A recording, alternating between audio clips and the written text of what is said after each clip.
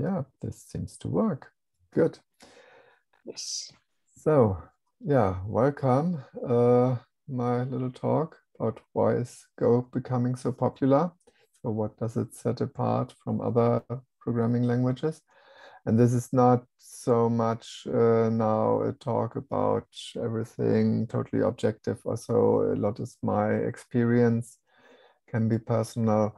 And I'm happy to have a discussion afterwards and hear your experience from other programming languages, right? So this is more to lay a foundation of some basic knowledge, and then we can have a nice chat afterwards. So a little bit of me, I'm around for quite a while, done a lot of Java, now Go, co-organizing this meetup. And now we have our first Go code. And it's very simple. Just want to read a file, right? The content of a file. We have this file here, test data, hello.txt. We want to read that. There's an OS package with the function read file. And we get back the content of the file plus an error. And if the error is no, then we have a real error. We have to handle it. Here we simply log fatal. Fatal exits the whole process, right? You have to be careful with that. Should only be allowed within main methods and main functions. And afterwards, I just print the content of the file, right? This is pretty simple. The OS package only has this read file function from 1.16 on. I have to warn you. In older versions, this function, the exact same function exists too, but it is in IO/IO util. And it still exists there for compatibility, but you shouldn't use it anymore if you write new software. So I'm nice here and use the one from OS. That's the new proper version. Well, you can see it looks probably familiar from people who have been using like other programming languages or possibly scripting languages or so. It's not too crazy, right? But it's quite boring, right? I mean, you can read file in a similar way in almost any programming language, right? And JavaScript is a bit of an exception because it only offers asynchronous I/O, which has its advantages. We will talk about that in a minute. And it looks a bit between a scripting language and a traditional compiled language, right? There weren't many type definitions around and so on. So, yeah. What would Go instead? So asynchronous I/O is needed for high scalability, right? And that's what JavaScript is doing only. And of course, you want to perform other tasks while waiting for the I/O, otherwise it wouldn't make much sense, right? And you don't want long garbage collection breaks, right? But want to be able to offer something with low latency and so on. And the cool thing is Go does all this behind the scenes, right? The Go runtime underneath is converting this to asynchronous I/O. It looks totally boring, synchronous code, but it is asynchronous I/O underneath. And it runs other code, other Go routines, they are called in Go, as in parallel, right, while waiting for the I/O. So we don't need any callbacks or reactive libraries or anything, right? It's just very simple, totally easy to think about code. And the same goes for network I/O, of course, and similar things. So under the hood, everything is asynchronous in Go, but you never see it, right? You never have to deal with that yourself, no callbacks or whatever else. And yeah, this enables high throughput and low latency services. But this is really the magic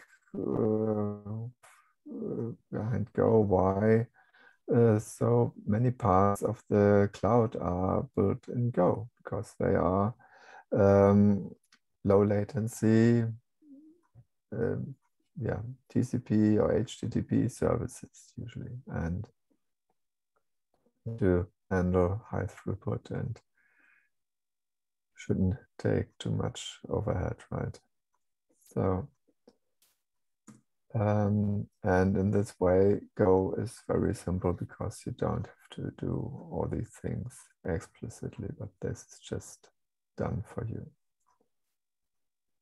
And yeah, we can see how far we can get with something a bit more complex, like implementing a kind of Google search, right? This is a simplified version, of course. So search is simply something where you get a query, like the query string that you type, and then you get a string result here, right? Usually it would be more complex, of course, but we simplify this to a string result. And the thing is, Google to return a result quick, they have multiple replicas, right? They have multiple servers who do exactly the same thing, have exactly the same data, and they are queried in parallel. And then in practice, you just take the first result and the others you simply ignore. This is a bit of waste of resources, of course, but it makes everything way smoother and you don't have high latency spikes and so on. There is a full talk about this example where you can see in tests how this changes things and so on. And this is quite helpful in practice too. So what we do for this is we create a channel for the strings. This is the other string results. And then we say one search replica is a function of the index. And then the implementation takes the replica with that index and applies the query to it, right? And the resulting string, the string here returned, is written into this channel that we set up here. And so we do a for loop now over all the replicas that are given here, right? So you don't have to do a for I equals 0 and so on, but you can range over the replicas. Yeah, similar with maps and so on. And then we start this Go routine. That's what I told you. These are these very lightweight routines that can run in parallel. And they are way more lightweight than threads even. So, and the operating system is handling processes mostly, and then processes can have many threads, which are a lot more lightweight than processes already. But they switching threads is still costing something, and you can't handle much more than 3,000 threads in parallel effectively, at least. And with these Go routines, you can do a lot more. And they are extremely lightweight, and the switching is extremely efficient. And that's why the Go runtime can do this behind the scenes without anyone noticing or having a measurable effect. And yeah, then it just, it starts all these Go routines, right? And they run in parallel. And we simply read one result from the channel, just the first, and return it. And that's it, right? All the cleanup of the memory, all the other Go routines and the other results and everything is done by the garbage collector, which does only is very quick and does only very, very small pauses for the whole program. So they are less than 1 millisecond even for very big heaps. And now with this function, we want to do the Google search kind of, right? We get the query and get multiple results back because we don't only want to have web results, but image results too and videos, right? And for this, we make a channel again and we start a function. This is a function literal. And we write the result of call to first, which is a string, into this channel, and is a channel of strings. So this is working out nicely. And we have 3 web searches here, right? We want web search is the most important. So we have many replicas for that. And for image search and video search, we have only 2 replicas. And run those in parallel. And then we set a timeout and say after 80 milliseconds, we want to stop, right? And then we just use what we have until then. So we want to have all 3 results. Here we do this classical C-like for loop because we really want 3 results if possible. And whenever we get something from the channel, we append it to the overall results that are returned up here. And when we get a timeout after 80 milliseconds, yeah, we notice, so we can test how often this happens and return the results that we got until then. Most likely there's a web search within because we have 1 replica more, but yeah, we don't know exactly, right? We just say, okay, the user won't wait any longer, so we just return now. And usually we get 3 results because we have enough replicas, and then we return all 3 results. This is done down here, right, when the for loop ends the natural way. Yeah, so this is something quite sophisticated that you can do in like 1 screen full of Go code, right? And this is quite unique about it, and the reason, one of the reasons why it is so popular, especially in the cloud world. Yeah, timeouts are nowadays handled with help of the standard library with a context package that's helping with that. Other resilience patterns are usually implemented in open source libraries, and they use similar approach that we just saw in this little example. And yeah, other features. In general, this is a bit of a difference in culture to Java, especially, I think. Layers of extraction, we don't like them in Go, right? We try to get as down to the metal as possible without feeling the hard spikes or something, right? It should still feel from the outside nice and easy to use, but it should otherwise be as close to the metal as possible. And yeah, most of the standard library thing that I've debugged and looked into how it's working internally, was only 1 to maximum 3 chords deep. So often the library methods and functions are just 1 core, right? And sometimes you have that the real implementation is in something handled by something more general, then you have 2. And quite rarely do you have some helper utility things, but often you can get quite far with 2 chords deep in the library. You find the interesting parts usually, and 3 is already quite a lot.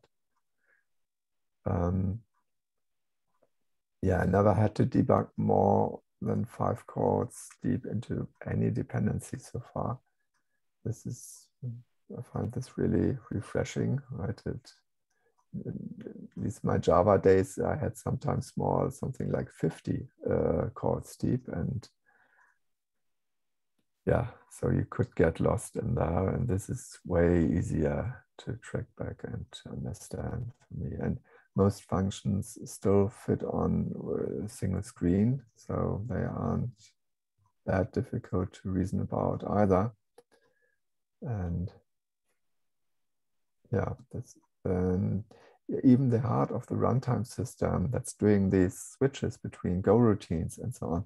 It's relatively simple. We once had a talk about it at this meetup quite some time ago.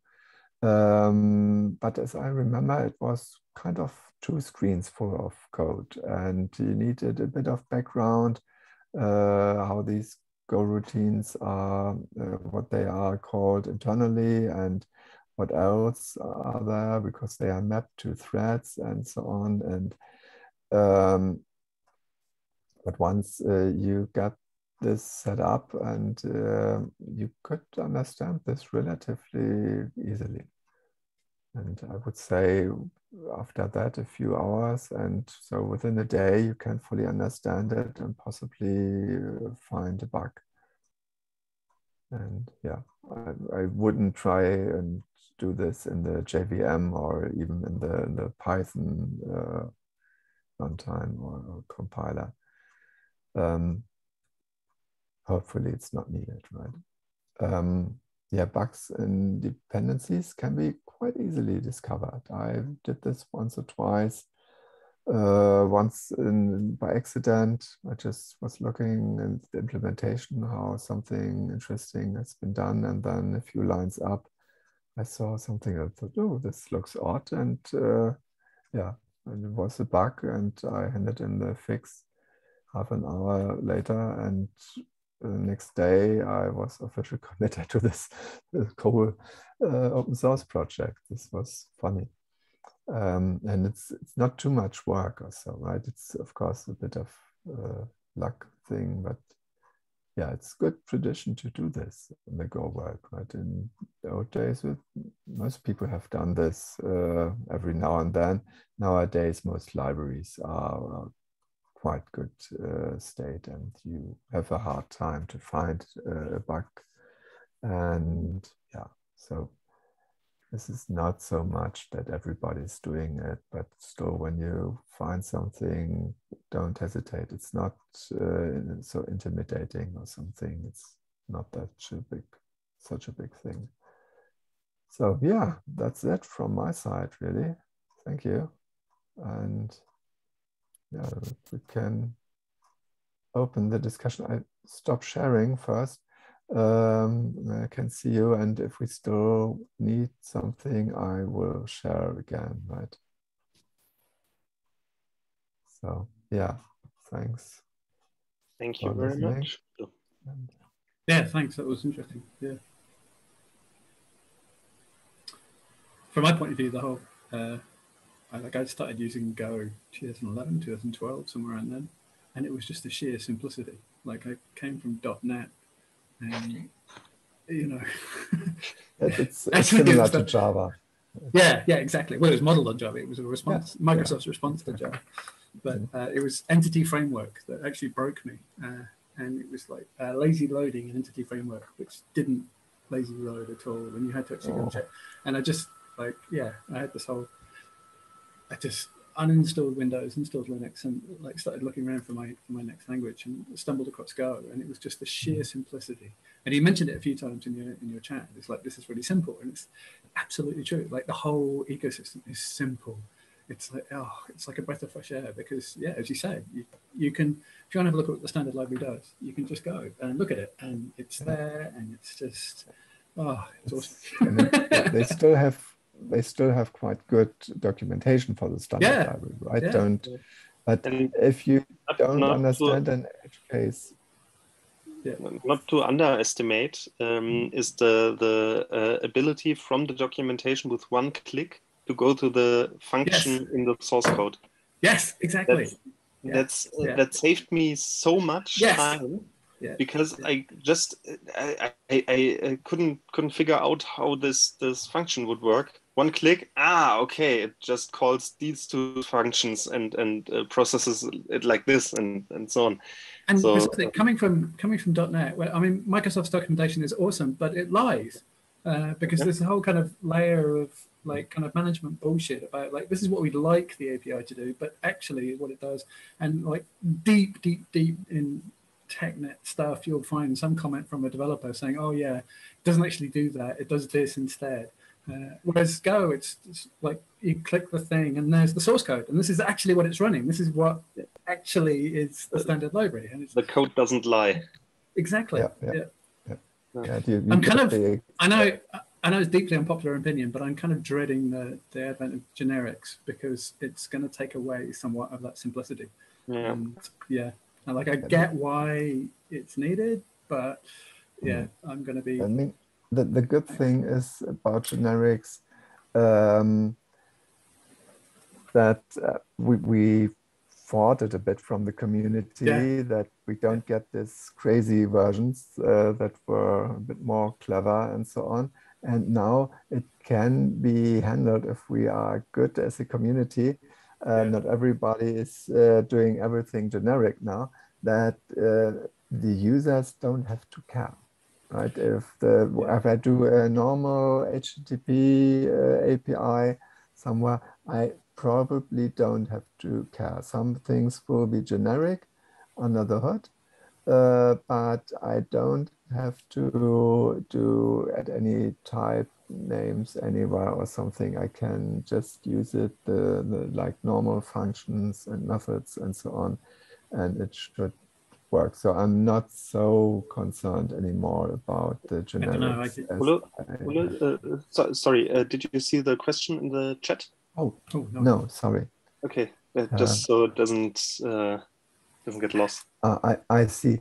If I fully switched to Go, yes, I did. I switched like 2016, I think. I wrote my last line of Java, and in 2015 I started to switch, and then 2016 I never really did Java. And I mean, still remember a lot of things, of course, and what I hear from some news, I think most of my knowledge is still valid, but I don't say that I would be good for doing a Java project today.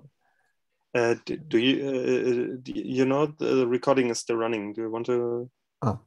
We can stop. I mean, for me it's okay, but maybe then only if we have that someone doesn't want to be heard.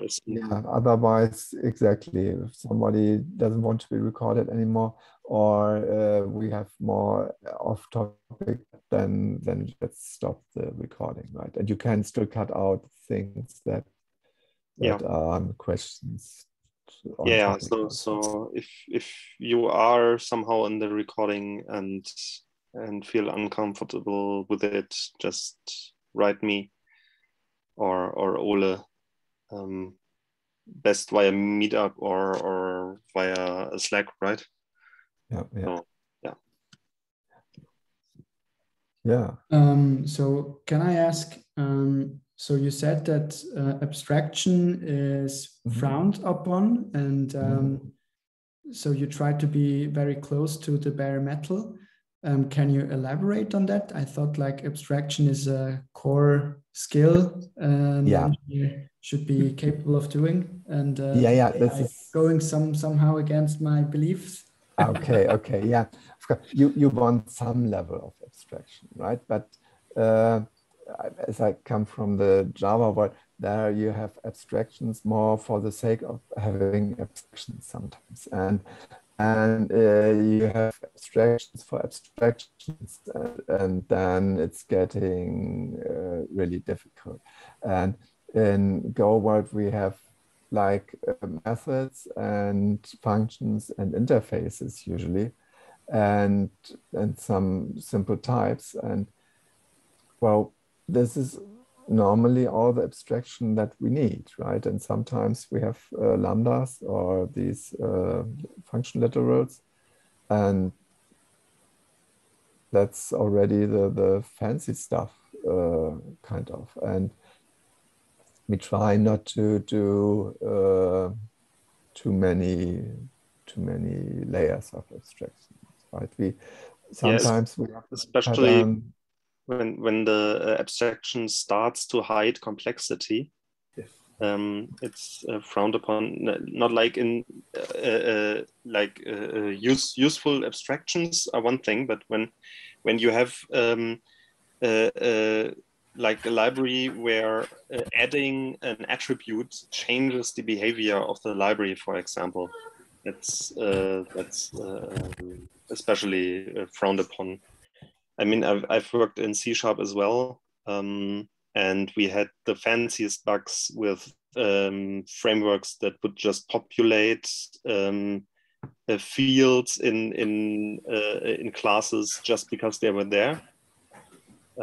We had great things like circular references that could never be garbage collected and such. It was awesome. Yeah, so Go tries or Go developers try to avoid this. That said, it's possible to do this. So you even if you go beyond interfaces and lambdas, you can use the reflect package to really dynamically create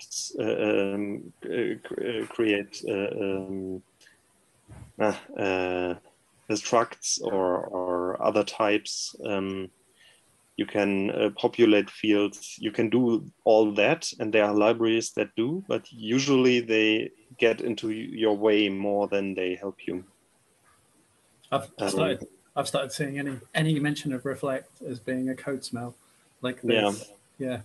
And like if you're importing reflect and you're trying to do something that the type system doesn't really want you to do, and you're probably better off not doing it. and then there's one more extreme step. That's the unsafe package. It's called unsafe for a reason, because then you can then all security precautions from Go overboard, and you can just do whatever you want. Yeah, but you shouldn't. But stop. Yeah, you should. Stop. There's one library that's called Monkey. It's been on Hacker News recently. That has a license that you can't use it. You can't use it for any purpose. And what it does, it allows you to monkey patch methods or functions in Go. By manipulating, by remapping the code segments as writable, then replacing the first instruction with a jump to the monkey patched instruction, and yeah, don't do that. Yeah. So composition is your friend at this point. Yeah. This library was an experiment, right? What would be technically possible, and to see. And also a statement to never do that. Yeah. And that's why it has that you can't use it license, and it's still used. So there are still hundreds of packages dependent on it. So that's the other thing that Go has, or rather the Go community has, is this anti-dependency school of thought, which I also love. The whole kind of we don't want left pad. That whole thing, that it's like, because I often, like, I hang out in our Golang in the Reddit subreddit for it, and it's like every week there's at least 4 or 5 new gophers turning up going like, hey, what framework should I use and what packages should I be using, and there's all these old hands, crusty old people like me, and you can tell them because I mean, just use the standard library, honestly, just, you know, because you're going to go through the same learning curve that we all did, where you just import some gin or something like that, and you use this whole framework, and then you end up back at the standard library. So just learn the standard library right from the start, and and it's really like, I can see the popularity of Go is starting to sway it more and more and more towards no, you should use these standard packages. Like I see Gorilla Mux being absolutely standard for, like, if you're going to write a web server, you have to use that. And there's this awesome article which is just, you don't need Gorilla Mux, you just need a big fucking switch statement, and that's how to do routing. And it's so right. It's and that to me is the kind of the more that this kind of Go simple. Like, you really don't need a router library, you just need a big fucking switch statement, you know. Anyway. So general standard library is really really big. Yes. Like has a lot of functionality that you wouldn't find in other languages. Like you have a whole HTTP server. Yeah, exactly. Yeah. Pre-built basically in the standard library. And similarly you have encryption and hashing algorithms in the standard library that's usually only achieved via frameworks, or in languages like Java or C#, just by the sheer age of them, they have been implemented at some point in the standard libraries or standard packages. Yeah, I mean, I think it's mostly like JavaScript guys coming in who are just, there is no standard library for JavaScript. You use dependencies the entire time. You're constantly dependent, and you know, a few hundred dependencies is absolutely normal for a JavaScript project, and that's totally out of order for a Go project. Like, you get half a dozen at most. Yeah. Interesting. And could you also elaborate a little bit on what situations is good to use Go? I mean, like for you, obviously every time. Like when do you have got good circumstances to use Go, and when should you, like, when is it maybe too much, or what are like the typical cases to use Go? I mean, there are a couple of core things where Go is used a lot for, right? The first thing is the cloud stuff, right? If you're writing some cloud technology, it's often a good idea. And what do you mean by cloud stuff? Like AWS writing a service, or me writing a service? Writing AWS, right? Or something, some part of it, like something that's routing traffic around, or measuring things, routing log statements, whatever else you do as cloud technology. Originally, Go was developed at Google for one specific problem. They have that service, dl.google.com, where you download everything basically, like Chrome and I think updates for their devices as well. And that was a giant C++ monolith. And they had a problem that when they brought in new people, they basically had to train them for 2 months before they could do anything on that code base. So they came up with the idea of an easy language that has all those principles that you need to efficiently write servers already built into it, and all the concurrency primitives basically pre-built, so you could just use them as a part of the language. And So of course, that is one of the core users of Go still. Like Docker is written in Go, Rocket is written in Go. Parts of YouTube are now written in Go, like their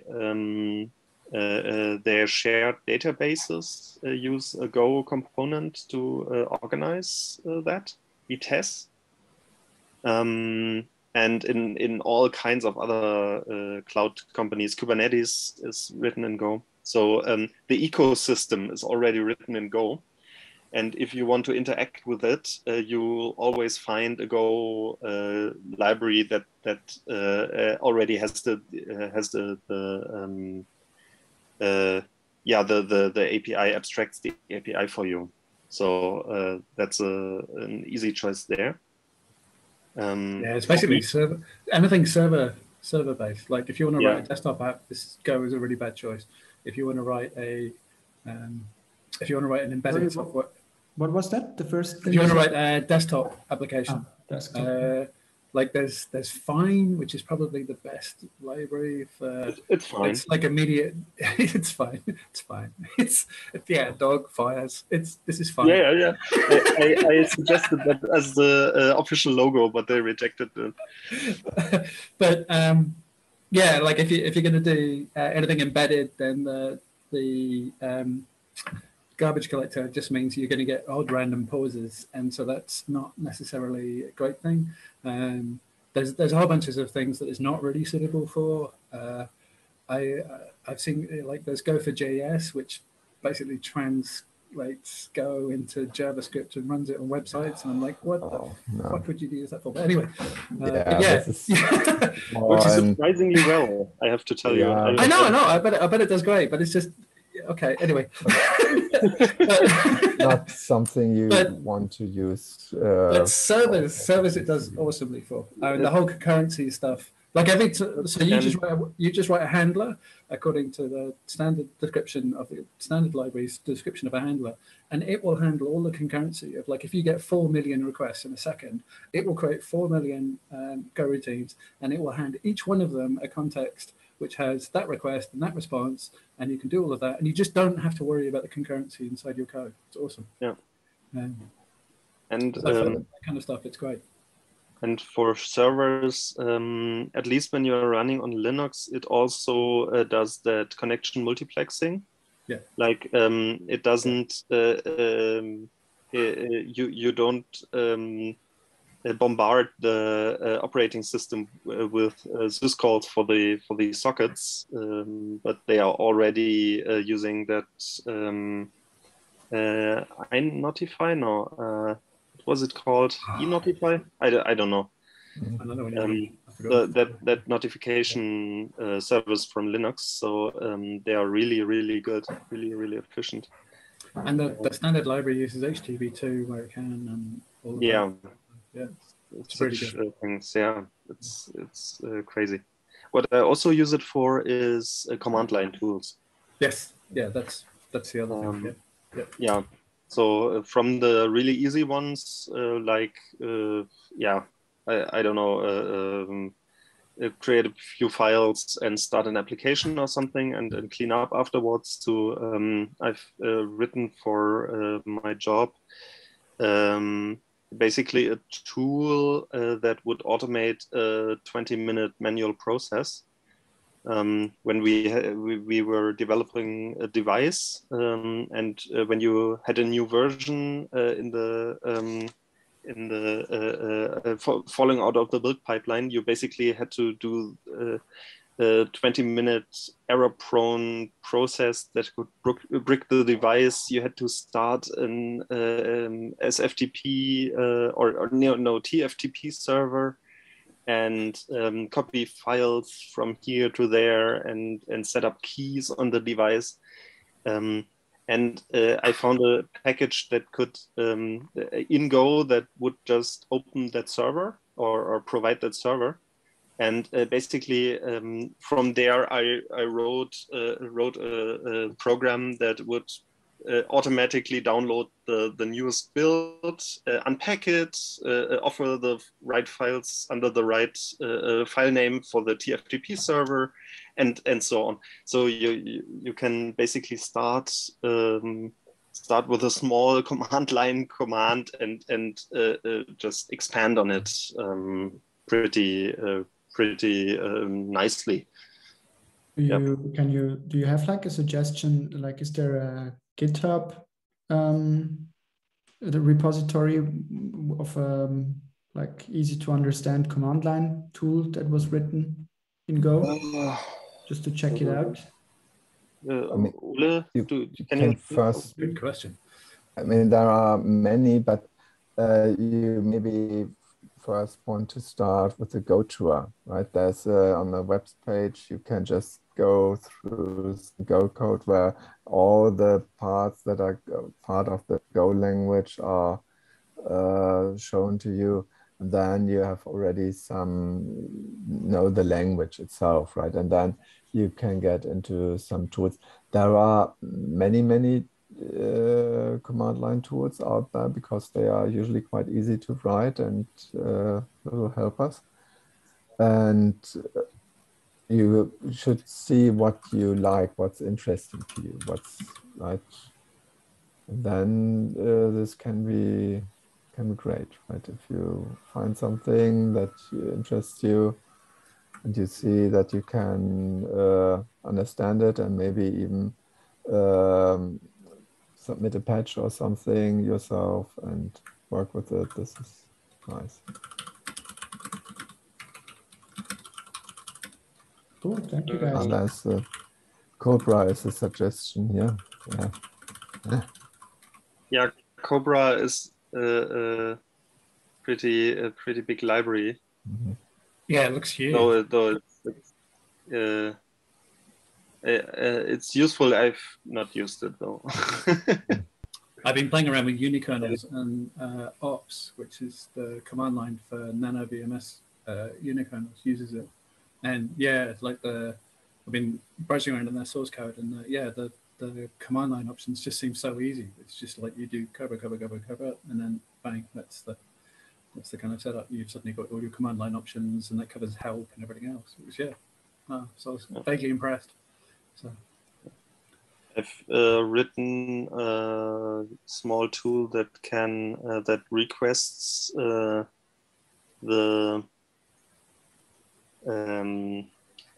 departure times of buses and trains in Berlin for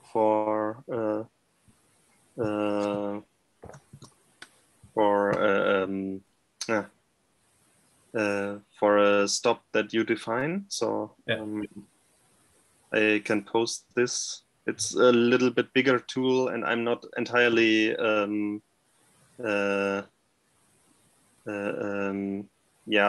I don't entirely like the code, but I'll post it.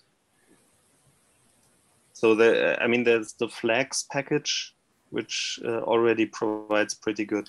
I mean, that's your standard, but it's a bit like the logs package. Like I have a love-hate relationship with the logs package. Like it's so simple, and I get why it does, but and it's the same with the flags package. Like it's really simple, it's really easy to use. It does exactly what it says on the tin, and I love that. But at the same time, I'm constantly wishing that it could do a little bit more. So sorry guys, I have to run. Mm-hmm. I think we are just more chatting now, right? I just stopped the recording now. Sure. And we can Thank still you. chat. Bye.